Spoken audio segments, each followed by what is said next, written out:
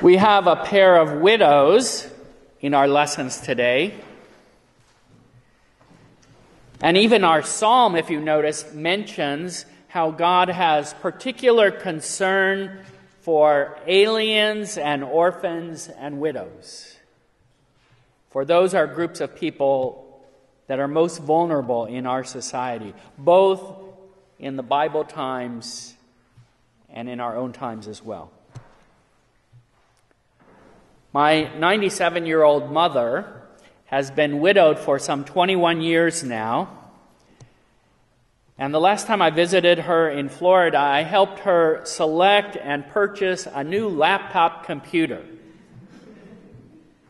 Because you see, she likes to see all the pictures of her grandchildren and great-grandchildren, and she even has one great-great-grandchild, to see those pictures posted on Facebook.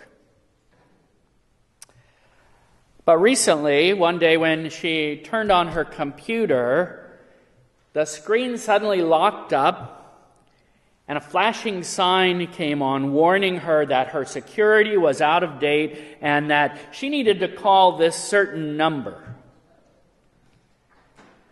So she called them and gave her checking account information before she realized that this was a scam.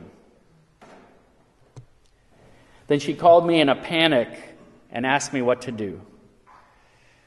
So I told her to call her bank immediately, and fortunately, they were able to close her account before anyone could rob her. But that incident reminded me of how vulnerable an elderly widow can be, even in our own times. It was even more so in the days when the Bible was first written. For in those times, the only persons who had legal status in Jewish society were adult males. A woman needed an adult male to speak up for her and represent her in all legal matters. Either a father when she was young, a husband when she married, and an adult son after she became widowed.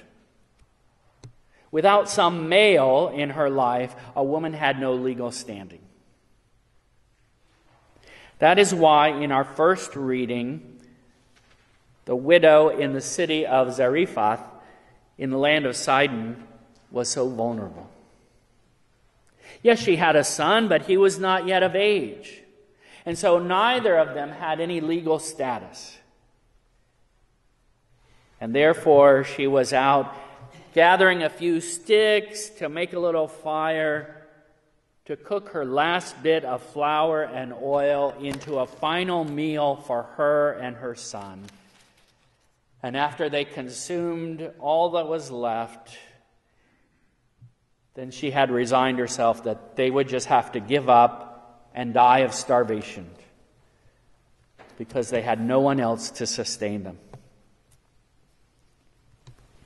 In the meantime, the Hebrew prophet Elijah fled to the land of Sidon because, you see, he'd gotten in trouble with the Jewish king for speaking too bluntly and warning about the drought that was coming that would lead to widespread famine.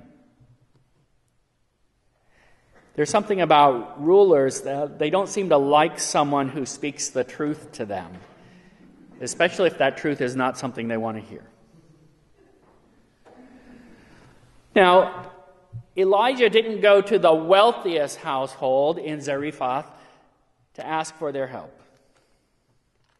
Instead, he approached this poor widow for help while she was out gathering her sticks. And remember that she was not Jewish. She was from another race.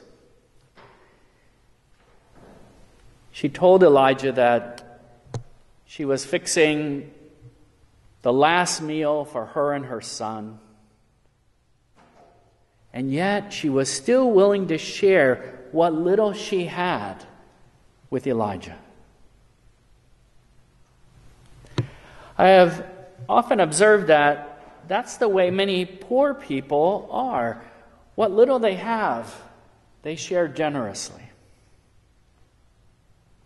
For example, on my first trip to visit the Lutheran church in Colombia, which is a companion synod of ours, Colombia, South America, a trip that Pastor Mary Finkley went on with me, part of our visit was to the city of Quibdó, which is the capital of the state of Chocó on Colombia's Pacific coast.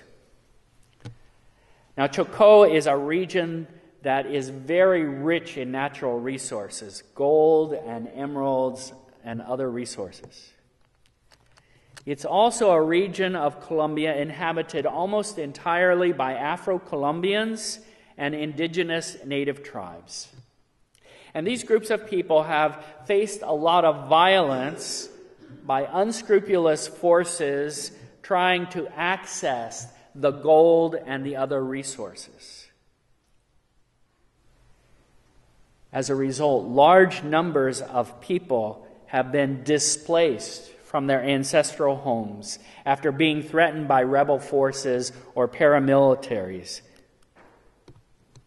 Sometimes they fled their homes after one or more members of their family have been killed.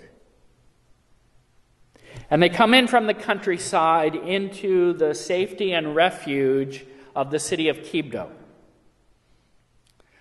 But being uneducated rural peasants, they have no real job skills.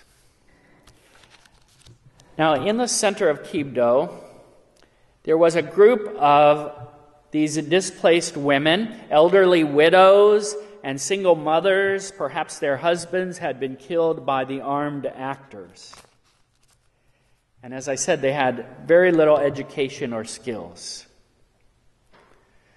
But the Lutheran World Federation had given them a grant that enabled them to work together and to open a little cafe right in the center of town. And that's where we went every morning when we were in Quibdó for breakfast.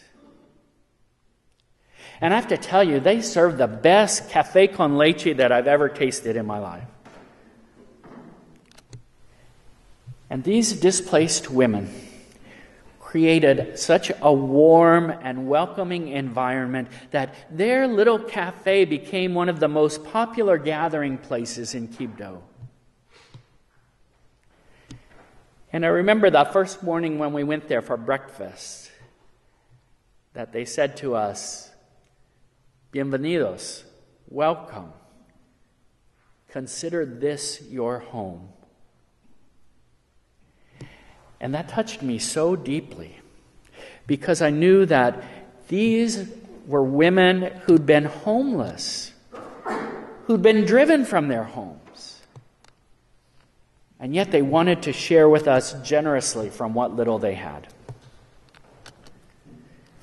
There is something about people who've lost everything, homes and land and family members, that they realize the value of sharing. These women had been blessed by a grant from the church when they had lost absolutely everything. And now they wanted to give back from what little they did have. Which leads us to the second of our two biblical widows this morning. This time from the gospel. Jesus points out to his disciples the witness of a poor widow who put 2 small copper coins into the treasury box. According to Jesus, it was all that she had to live on. Because remember that a widow alone in that society had no resources. And then Jesus compares her action to that of the wealthy men who are looked up to as leaders in the community. Some of them may even have made their money by taking advantage of widows like her, like whoever it was that hacked into my mother's laptop. Jesus notes that these men only give out of their abundance, out of their disposable income, out of their leftovers. In other words, even though the amount they gave was larger than the widow's total, the percentage of their assets that they gave was much smaller than hers. For the widow gave everything she had, The men gave only a mere token of their wealth in comparison. I heard a report on the radio this week on one of my drives back and forth from Columbia that said the average American donates about 2% of their income to all charities. Now, I'm sure many of you are much more generous than that. But the point of this story is not to make anyone feel guilty about how much they give or don't give. Rather, it's all about our attitude to trust in God's providence. You see, the wealthy scribes in the story had this sense of pride in themselves and how much they had accomplished. They thought they deserved their blessings because of how good they were and how hard they'd worked. And yes, they were willing to toss a little token away because, after all, they were self-made men. The widow, on the other hand, knew that she was totally dependent on God's grace. There was absolutely no way that she could pretend that she was capable of rescuing herself from her dire circumstances. No amount of pluck on her part would create a fairy tale ending to her story like in a movie.